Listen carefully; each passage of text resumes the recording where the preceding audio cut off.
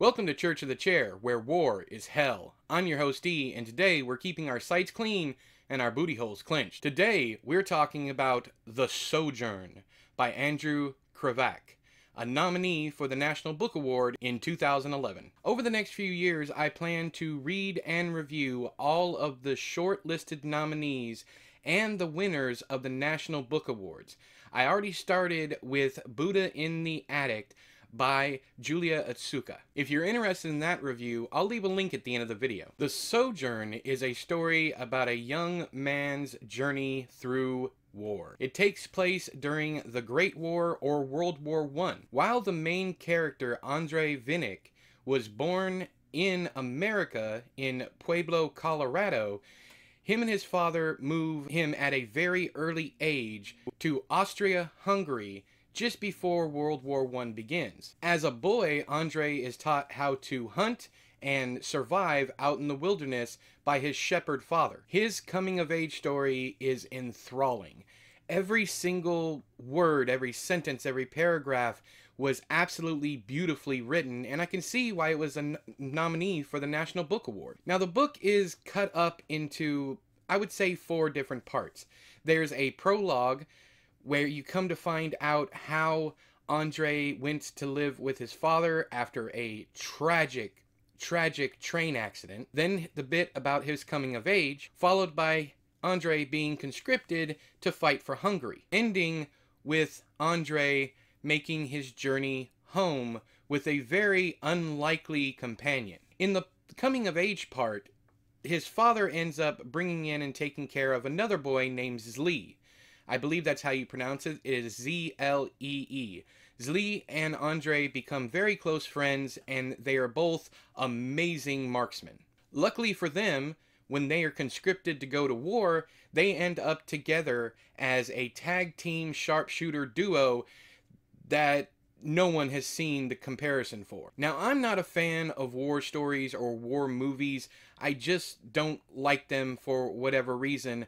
But this one really piqued my interest because it is told from the losing side of World War I. I don't want to get into too many spoilers, but that was the most interesting part of the book for me, reading about an army that was losing. No matter how good Andre and Zlee were, they were still doomed to lose. In the final section of the book, while Andre is on his way home, he comes across a horrifying scene where a pregnant woman is being raped by 2 officers. My only criticism for the book involves this scene because once the officers are dealt with, Andre and the woman that he comes to call Tajna, that is not her name, she lies to him, or actually she won't tell him her real name.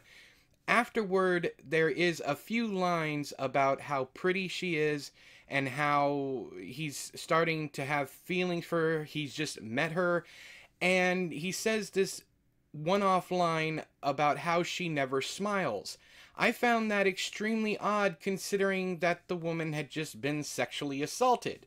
But otherwise, other than that one criticism, whether you consider it minor or major, I absolutely love this book to the point that I'm going to put it somewhere in my top 20. I read this 190-page book in probably less than 3 sittings. I would say, I think it was about 2 sittings, and I just don't do that, especially not these days when my time is so limited. And I was absolutely thrilled to find out that the story of this family continues on in The Signal Flame and the 3rd book, Like the Appearance of Horses. But even if these 2 books were not the continuation of this family's story, I would still be interested in anything Andrew Krivak writes. I keep wanting to call him Andrew Krivak because that's the main character's name and it's told in first person.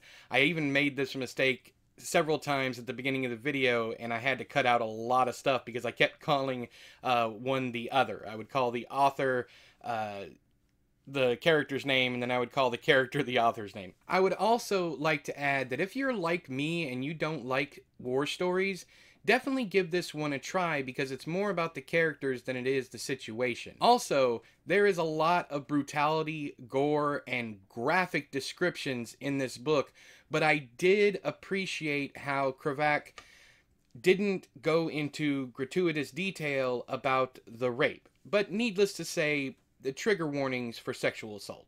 Needless to say, I love this book. I don't know where it'll end up in my top 20. Hell, it might even end up in my top 10. The writing is amazing, and the prose is so engaging.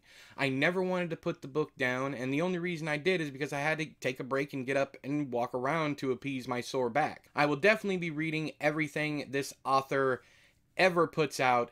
I just love the way he writes. It blows past, which is odd because it's a very dense book with very little dialogue in it, but it felt like a page turner, like a thriller. Props to the author for accomplishing something like that in a literary format. I mean, honestly, man, great job. But that's all the time I have for you today. Have you read The Sojourn by Andrew Krivak? I got it right. I got it right. But if you read it, if you have, let me know what you thought about it down there in the comment section. But until next time, I don't know what you've been told. Most of this book takes place in the cold. Sound off. 1, 2. Sound off. 3, 4. Sound off. 1, 2, 3, 4. All hail the chair.